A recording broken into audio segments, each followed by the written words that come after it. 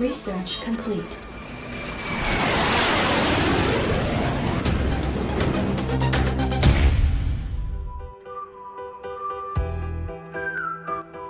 Hello friends, my name is Pardeep. Let's start a new tutorial about the SQL programming. Okay, these three topics we already covered in the previous video. Okay, all this is also done. Now let's come on the next one, that is how to rename columns name. Okay, now let's come open your SQL Server. Okay, this is we already covered in the previous topic, that's why please follow the playlist. Okay, and visit sequence wise. Now let's start. Delete this one. Okay, let's okay, now what do you do? Let's enter a programming. Select select select.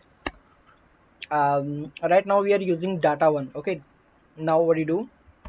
From, enter from, and enter your table name, that is data 1. Okay, like this. Yes, right now what do you do? First let's run and click to start. This is the all row and columns. First we know, let's check it, means how many columns in this table. Now click to execute and you see S number, name data, date data and marks. They have 4 columns here, but right now we are using name data, date data and marks. Okay, how we can do this? Now we need to change this column name, name data, date data, marks. Okay, let's come. You need to enter your column name. Right now I am entering name data. Okay, right click and first click to this one. Okay, name data. Yes, name data. Click to this one, name data. Yes, now you need to enter parameter, that is as.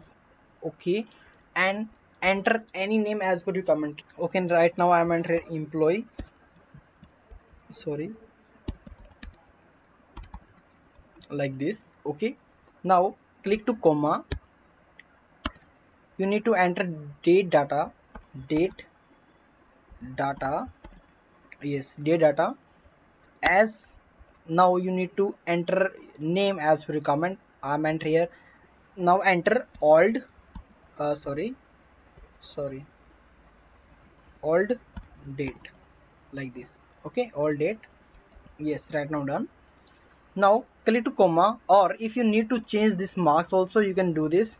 Right now I'm a comma and I'm also change the marks, rename marks marks as, and right now I'm enter here employee data. Okay, like this. Okay, or otherwise I'm enter here employee record. Yes, now done. Now click to execute and you see the rename, the name is changed. First is employee, all date, the employee record. Okay, all done, you see. Okay, you can change as per requirement. Okay, and the second one, if you need to give a space in this between, now how you can do this? Okay, let's start. Like you see, you need to give a space in this between. How you can do? First delete this one. Okay, now let's you do this like this. Okay, same here, remove this one and let's do this. Yes, now let's click to execute and you see old space date employee space record. Okay, now this task also completed, that is how to rename column name. Okay guys, in the next tutorial we can learn something new. Okay, and please, if you like this video, please like and subscribe our channel. Thank you so much guys.